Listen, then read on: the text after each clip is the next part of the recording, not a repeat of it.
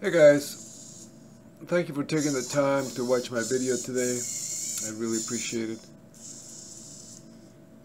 This robotic arm was built with the following major components: Dynamixel AX-12A servos, there's 4 of them, the Raspberry Pi 3B microcontroller, an Octal tri-state buffer on a breadboard to handle the full duplex to half duplex communications, some Python programming, and some basic Linux commands.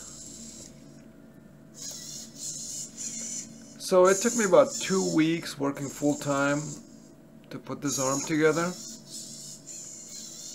I did have to learn a lot about electronics and Python programming and stuff like that before that, but the core of the work was done in 2 weeks. I'm going to tell you exactly what you need to do to build this arm. I think this would be a really good family project if you have like kids or people who are interested in robotics in your household. And I'm using instruction packets and no third-party libraries to set the ID and goal positions of the servos. Many people end up using the Robotic Bioloid CM5 control module to control the servos, but I wanted to build my own control module on a breadboard. That's why I use the Octal tri-state buffer, and I also use the low-level instruction packets which send basically hex code to the registers on the servos. I want to know what's under the hood, and I felt like the CM5 and the libraries hide the integral technology behind the motors. I'm basing the design and implementation on what others have already done, and I do give full credit to them in the ReadMe file of my GitHub repository. And I'll link a lot of that information down below. So you'll want to go to the GitHub repository and read the README file from start to finish, because there's a ton of information on there. And if you have any questions, feel free to contact me. My email address will be on my YouTube channel.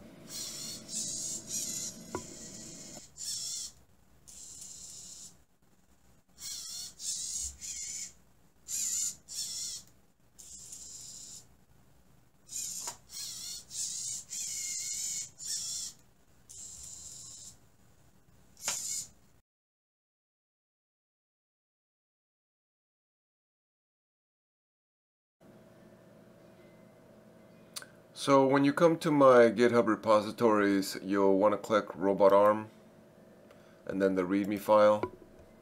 And let's just go over this real quick. So I want to emphasize that you want to take your time, you want to proceed slowly. You're dealing with pretty powerful motors, so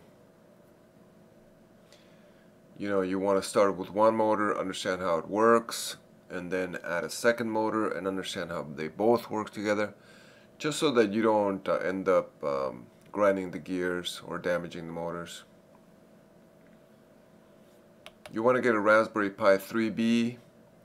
You can get it from Adafruit, but really you can purchase them from a whole bunch of different online vendors. You'll need 4 Dynamixel AX-12A motors, which do come with some accessories. and those will be useful when you build the arm. I found out that I needed longer bolts to connect the F10 to the F8 frames, and then to connect the F3 to the F4 frames. And these are the perfect sizes right here. You want to get the bolts and the nuts. About 14 of them should be fine. And if you do buy them online and you find a good vendor, let me know so I can update these links, because I don't really care about this company Fastenal. I've never used them. The couplers you'll need, obviously you'll need the bialloy frame F1, F2, F3, F4, F8, and you'll need them in those quantities in order to build the arm. Truss and Robotics is, I believe they're the main distributor for Dynamixel and Robotics products in the United States. And the arm stand, as you saw from my video, I'm using a knife block, but you can pretty much get anything that's heavy, like a block of wood that's heavy. And I hammered my my bialloy frame F3 to the base, to the knife block. But I would recommend, if you can find little tiny wood screws or little tiny screws that you can remove easier, to buy those. This guy at Corgatronics, he bought a whole bunch of hardware, and you can see it on his video here. If you go there, you can see what he did, but he bought some really nice hardware to put the robot arm on. Let me know if I'm missing parts here, because I'll update the links as well.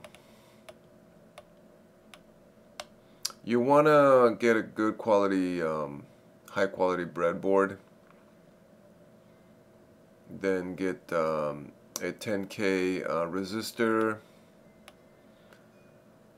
the buffer, the wire kit, and then optionally, I like these tin copper wire assortment kits a lot.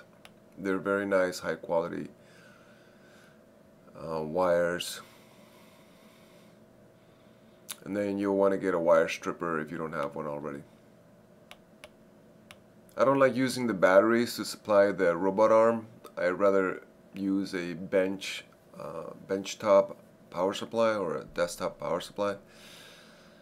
And this is the one I bought from eBay. I've been actually really happy with it. I'm glad it only goes up to 18 volts and 3 amps. Even though you could probably kill yourself with 1 amp. I'm glad that the voltage is this low. I know on Amazon you can find some that go way up to like 220 volts, 300 volts and stuff like that. But this is good. It's a good little used power supply for our project. Also, you need a monitor. I like the small form factor keyboard that I have. This is the one I have right now. You'll need a mouse and some helping hands. The software that I've included in the repository is one is how to change the IDs. So ID 1 is closest to the wood block, the knife block, and then ID 4 is the one that basically is on the hand, you know, shoulder, elbow, hand, wrist, right? Then you want to start with the slow motor movement file. This moves the motors very, very slowly and methodically, so that you can kill the power in case the motors are not behaving properly. And then the fast motor movement is, I would say, more advanced. If you already know what you're doing, you can use that one. And then all these links here are very, very important. You want to look at them and familiarize yourself with them. and I'll go over these resources a little bit later on in the video. But there's a lot of really good stuff here. And then finally, you know, I have the step-by-step instructions. This is not complete, so if you find that I'm missing information, just let me know and I can update this.